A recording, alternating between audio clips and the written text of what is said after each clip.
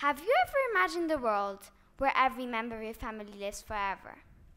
Where all your worries would pass because of your guaranteed health and the fact that every organ of yours could be replaced by a similar one, actually nearly the same. But is it possible? When you think about a printer, you often think about paper, ink, and a big machine. And well, that's really what a printer is. It's what most of us have at home. But the printer I'm talking about is something more exciting, three-dimensional, and the best way to print any models or projects. I'm talking about a 3D printer.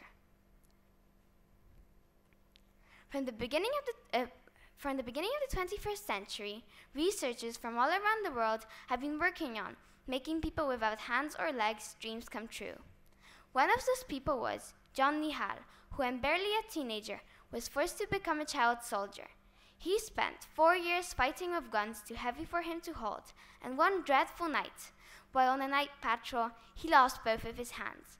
A researcher called Jorge Zuniga had the innovative idea to print John both of his hands. Although they were prosthetic, it was what he wanted. They managed perfectly well.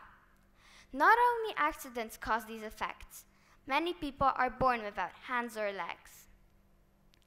So let's say this is one of the bonuses that a 3D printer has, but our main objective now is how 3D printing can help people live longer. It is estimated that every year, 10 million people die because of antibiotics or medicine that have shown negative results on them. Every 20th antibiotic or medicine that gets passed through animal tests does not make it past through human tests. This is because 6 out of 8 people who test those antibiotics or medicine have serious results with their organs afterwards. This is why scientists and researchers are working together to produce something that they call a cell gel. This cell gel will 3D print organs. The cell gel is made out of living organs.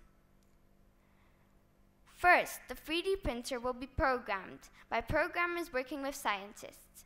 Then the cell gel will be inserted into the 3D printer's distributor.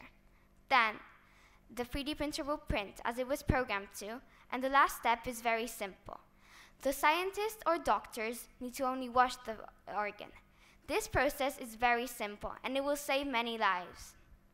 For example, if you smoke, this is a great bonus for you. Later or earlier, you will have problems with your lungs. This is how a smoker's lungs look like. This is not a worry for you then, because your lungs can be instantly replaced by 3D printed ones. But not only those things matter. People are born without some organs that do not work.